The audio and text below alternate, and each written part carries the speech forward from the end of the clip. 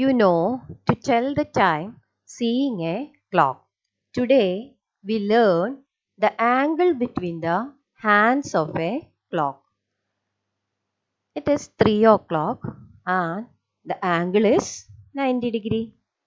And at 9 o'clock also the angle is 90 degree. At 1 o'clock this 90 degree is divided into 3 equal parts.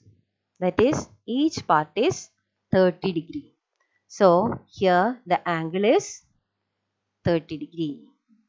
At 2 o'clock, 30 plus 30 or 2 into 30. That angle is 60 degree. Learn the angle measurement between consecutive numbers in a clock is 30 degree. Now we see about the minute hand. The minute hand moves the same 30 degree in 5 minutes. Here it is 4 o'clock and at 4:05 the angle between the consecutive numbers is 30 degree. So in 5 minutes it's 30 degree. And from 5 to 6 that is 1 minute. In 1 minute 30 divided by 5 that is 6 degree in 1 minute and 12 degree in 2 minutes. This is about the hour hand. There is a trick here. See that. The hour hand moves 30 degree in 1 hour. That is in 60 minutes 30 degree.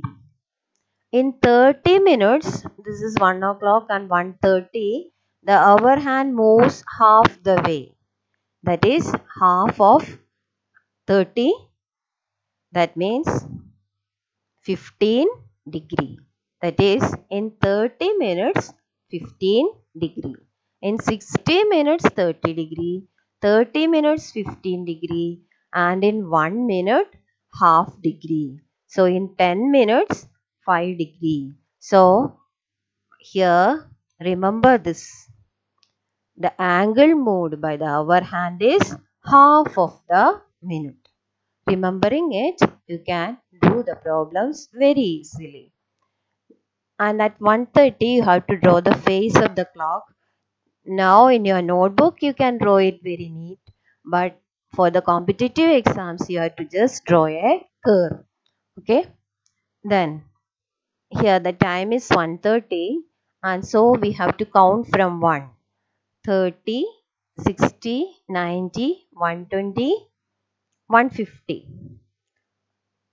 Or 5 into 30, 150 degree. Okay. Then this much is excess. We have counted this much excess. That is the movement of the hour hand. What is it?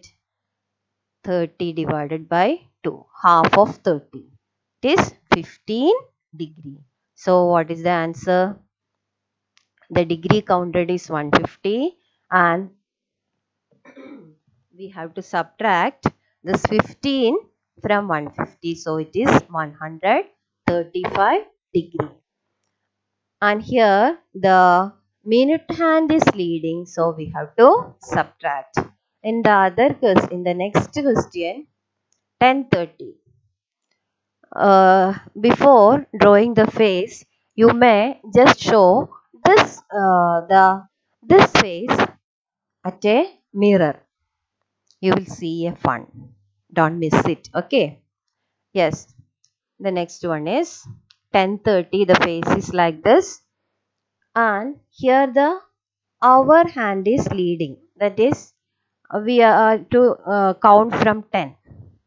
10. There the hour hand is leading. 30, 60, 90, 120. 120 and this we haven't counted. So we have to add this half of 30 to that. That is 15 degree. 120 plus 15 equal to 135 degree. Now 217. Here from 2, count from 2. 30 and 17 means only 2 marks. 2 marks means 12 degree. That is 30 plus 12 is equal to 42 degree. Okay. So 42 and you have to subtract half of 17. Subtract half of 17. You will get the answer as 33.5 degree.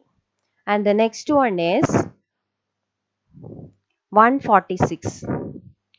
146 we have to count from 1. 30, 60, 90 and here 1 minute is missing, isn't it? So it is 24. So and here we have to add. The hour hand is leading. We haven't counted this much. So we have to add. So 137 degree. Now my question is, can you tell the two time readings if the angle made by the hands of a clock is 20 degree? Try it yourself. Find the answer. All the best and bye.